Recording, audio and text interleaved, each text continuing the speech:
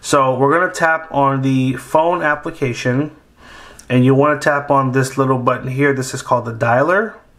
It's going to bring up your keypad and allow you to type in a phone number that you'd like to call. So if you just want to make a call, you tap on that dialer and then you enter the phone number. So I'm going to enter a phone number, and then I'm going to tap on the green button to initiate a call.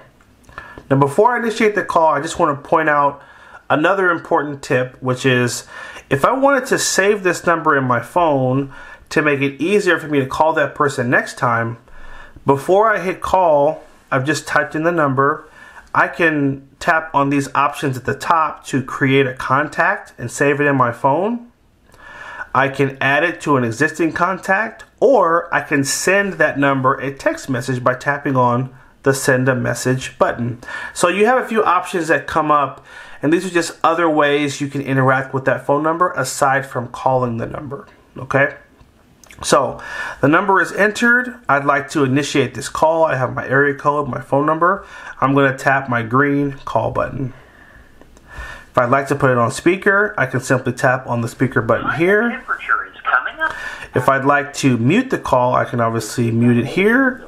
And I can continue to hear the call, but they can't hear what I'm saying. And if I'd like to add a number to this call, I can tap on this more button here, and I can tap add a call. When you are finished with that call and you want to end it, simply tap on the red button, and that will end the call. It's that simple if you'd like to make a phone call. Okay, now let's look at what it looks like when a call comes through, and let's talk about how to answer that call. So I'm going to initiate a call. I want you to see what it looks like on the screen. It's going to show up as a pop-up. A call is coming through, and you'll simply tap on the green button to answer the phone, or you'll tap the red button to decline the call. Now if I tap on this notification, I can see a bigger view of that pop-up.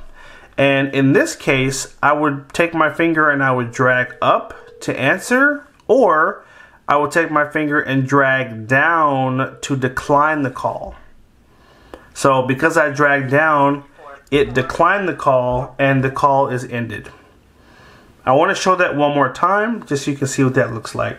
So again, you'll see that call as a pop-up at the top of the screen. Tap the green button to answer, red to decline. If I tap on it, my interaction is going to be a little different. I'm going to drag up to answer, drag down to decline. Another option is tapping on the message pop-up right here, and you can simply use a pre-recorded response to text that person and tell them, hey, I'll call you later. No problem. That's going to send them a message, and it's going to decline the call. That way the person knows, hey, you declined the call, but you sent a message right back saying, hey, I can't talk now, I'll call you later. So it's just that easy to interact when a call comes through. Okay, I also have a link below to this cool Bluetooth speaker that will be also in the YouTube shopping cart right here. So if you're in the market for a new Bluetooth speaker, definitely check out this in the shopping cart. I also have that wall charger I mentioned as well. That'll just be, will go with the cable you got in the box to make sure you can charge the phone properly. Thanks again for watching. Take care, and as always, have a good one.